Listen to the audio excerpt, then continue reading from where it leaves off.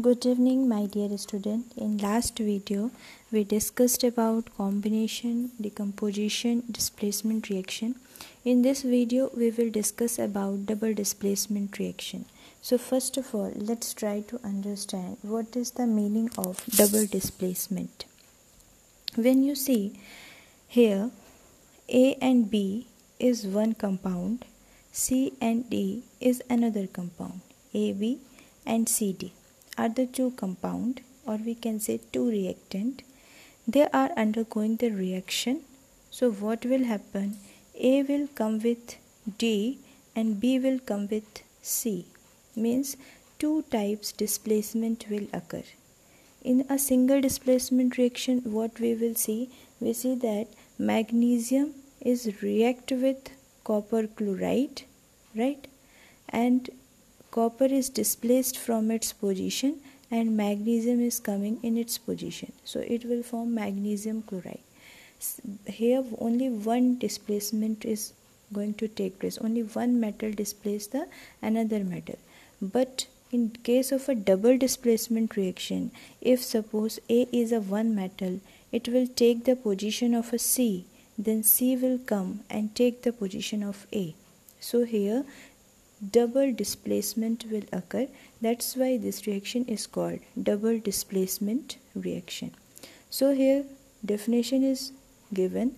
Double displacement reaction may be defined as a chemical reaction in which one component each of both the reacting molecule is exchanged to form a product. During this reaction, cation and anion of a two different compound switch places, forming two entirely different compound. That is the meaning of this reaction that I already explained you. Okay. Now, come to the second slide. Some examples are given of a displacement reaction. Generally, double displacement reaction take place in aqueous solution in which ion precipitate. Okay, ions precipitate means ions will means two reactant react with each other, and after displacing their position, when they form a new product, that new product is forming a precipitate like solution. It will not dissolve in the it will not completely dissolve in a water. For example, a solution of a barium chloride, if you take a solution of a barium chloride and a solution of a sodium sulfate, okay, barium chloride and sodium sulfate when react with one another, they form a barium sulfate, and when barium sulfate is formed in a test tube, it will form like a PPT, a white color of PPT is formed. So we can conclude that here displacement reaction is completed. Okay, now see, one activity is given in NCERT I want to discuss here, that is important. If you take a 3 milliliter of a sodium sulfate, right, if you're taking a 3 milliliter of a sodium sulfate solution in a test tube, and in another test tube you will take a barium chloride, it is also a 3 milliliter. Okay, when you are mixing the barium chloride with the sodium sulfate, then the barium sulfate will form, and this barium sulfate is white PPT. Okay, so this will you observe after doing this activity, you will observe a white PPT which is insoluble in water. The insoluble substance formed is known as a precipitate. That's why this reaction coming under the precipitation reaction. Why it is called precipitation reaction? Because the product formed after the double displacement reaction, that is a precipitate. A precipitate product is formed. Barium sulfate is a type of a precipitate.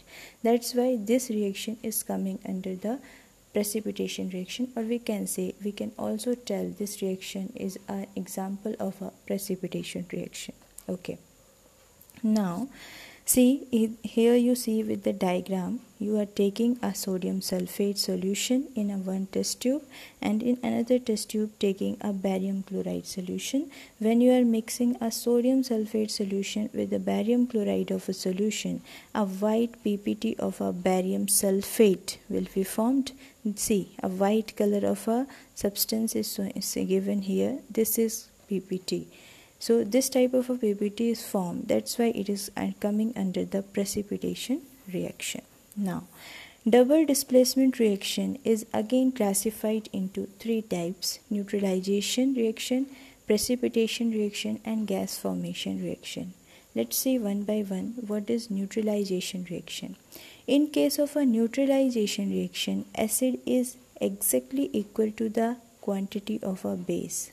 So when equal quantity of acid and base react with each other, they form a neutral compound. So here HCl, suppose you are taking a 5 milliliter of HCl, so you should take Na, which is also 5 milliliter. When HCl and NaOH, HCl is acid, right? NaOH is a base. So acid and base when react with each other in equal amount, so they form a neutral compound that is called sodium chloride and water. So this type of a reaction is called neutralization reaction, and it is coming under the displacement, double displacement reaction. Why?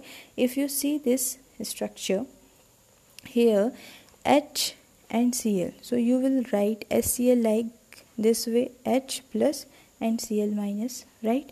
NaOH you can write Na plus and OH minus. So what will happen after the reaction? During the reaction, this Na will come with the Cl, that's why NaCl will form, and OH will come with H, so this will form a water. Here two displacement reaction is occur, two displacement occur, that's why it is coming under the double displacement reaction. Precipitation reaction is also example of a double displacement reaction. It is a type of a double displacement reaction.